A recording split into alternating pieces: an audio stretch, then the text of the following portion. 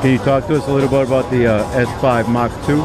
Yeah, so we got the S5 Mark II here. This is the newest addition to the L-mount system from Panasonic as part of the L-mount Alliance.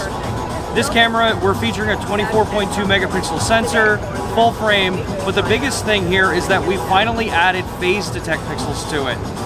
So that means our system now is lightning fast in focus and able to actually take advantage of all of the subject detection modes that we've offered for years in our platform.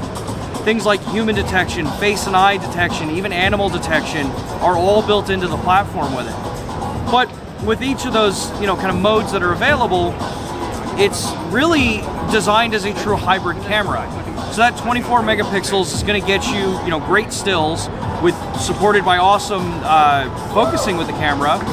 But in the video side of the world, it means now we're capable of doing things like 6K open gate recording. So utilizing the full sensor height and width. It means that we can do things like 6K and 17:9, 5.9K and 16:9, and even things like 4K 60, 4K 48 frames per second, and even down into 1080, 120 frames per second. All of those modes that I just talked about are awesome. However, if your camera isn't reliable, what good is all of these, high frame rates and these awesome codecs that you record in? So we take that kind of point to heart with these cameras. So with the S5 Mark II, we built this with an active cooling solution on it. So what the camera does is it takes cool air in from under the PDAF hump here, takes it in, moves it into a heat exchanger, and then exhausts it out the sides of the top here.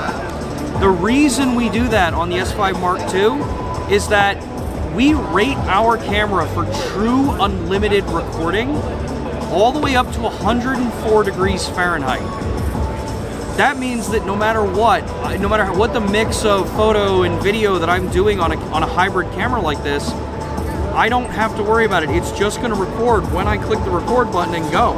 We've done this with the GH6, we've done it with an S1H, but on this camera, we made sure to make it an even more elegant design to do it. And yeah, outside of that, you've got amazing photo features at 30 frames per second with electronic shutter. You've got Live View Composite is the feature that's going to be coming down the line for this in a firmware update. And even for those that want to get into the S5 Mark II, but maybe want a little bit of a step up in video functionality, we've added the ability to add raw video data over HDMI to the S5 Mark II. Now this does come through the SFU2 firmware unlock, so it is a $199 cost in the United States, but the reason behind that is we listen to the feedback of all the users. People have been telling us since day one with all these really high-end video features that we add is that we want a camera that may not have all those video features because I will never use them, quote unquote. So we listened. You want a $2,000 S5 Mark II because you don't want to use all the video features or you may never actually have a need for them? Cool. That's what our X model's for, and that's what for unlocking the SFU2 upgrade is for. And speaking about that, we can actually talk about the S5 Mark II X model next. So with the S5 Mark II, we have a sister camera with it, and that is the S5 Mark II X.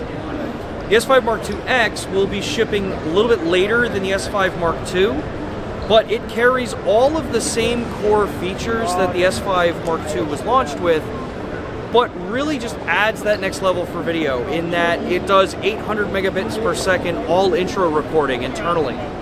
It'll give you Apple ProRes in 5.8K internally in 1080, and then through a USB SSD that's attached for anything over 1080.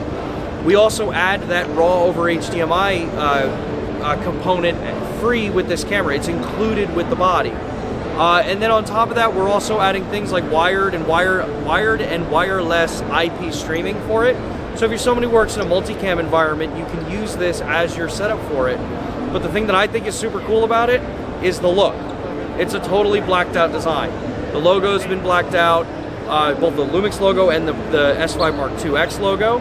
But then the materials that we use to actually build it, the dials, the mode dial, the shutter release, the command dials, they're all matte black and just a little bit more slick. So this is like such a cool setup.